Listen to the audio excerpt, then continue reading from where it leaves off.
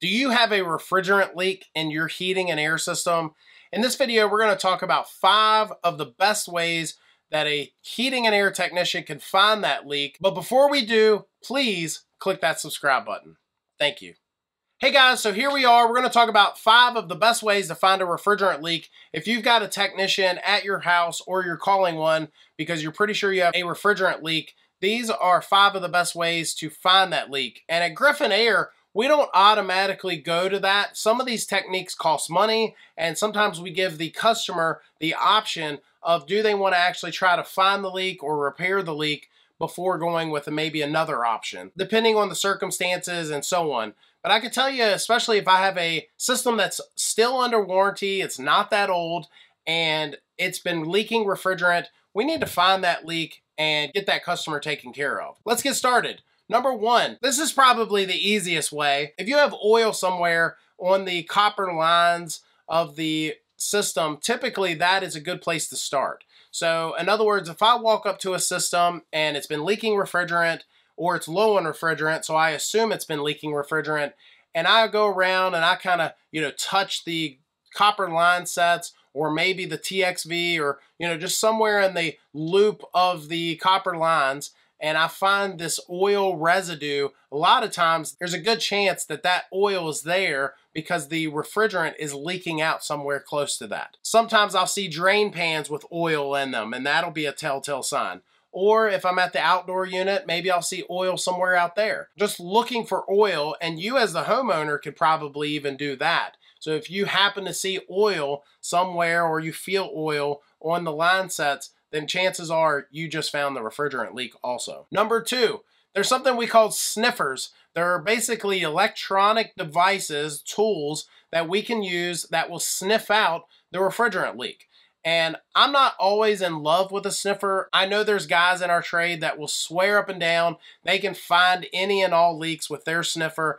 I think that there is an art to it. You gotta, use it a lot. The more you use it, the better you are at it. But ultimately, I do think that there are some refrigerant leaks that you just simply can't find them with a sniffer. And there's a number of reasons for that, but ultimately, there are times when you just simply can't find it. Number 3, and number 3 and 4 kind of might be linked together a little bit, but there is the old school way of bubbles. That's what we call it. It's basically a soapy liquid that if you were to spray it on the leak, it would bubble up and you would see bubbles coming up from where the leak is. Usually if you can do that, if you can spray those bubbles on there and they start bubbling, you just found the refrigerant leak. Number 4, and this kind of goes in tandem with the bubbles, but sometimes you don't need the bubbles necessarily, but number 4 is nitrogen. So sometimes we'll take a system that we know is leaking refrigerant, we'll pump it up full of nitrogen, high pressure, and then sometimes you can, I would say in a lot of cases, you can hear it.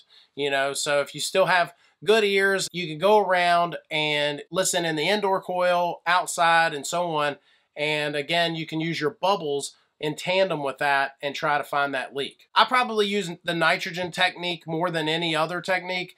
I would say 80 to 90% of the time, if it's a pretty good leak, we've had to add refrigerant to a system before, then we can usually find that leak with nitrogen some way, somehow, and locate it.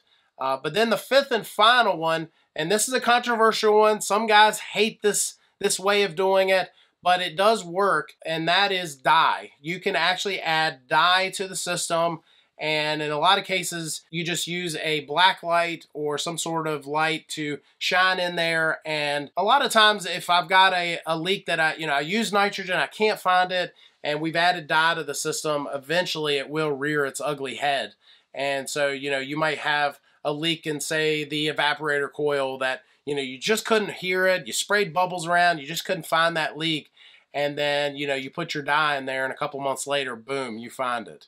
They're low on refrigerant again, and luckily you added dye the last time you were there, and you shine your light in there and boom, you find it. Anyway, that's the big 5. There are some other methods out there that we're not going to cover for one reason or another, but that's the big 5. If you know of another way that you think is better, then comment down below. I know some guys that sometimes it's just a matter of their experience, that they can locate that leak just because they're used to certain brands leaking in this location. Anyway, I hope that helps. Thanks for watching. hit that subscribe button. We'll see you next time.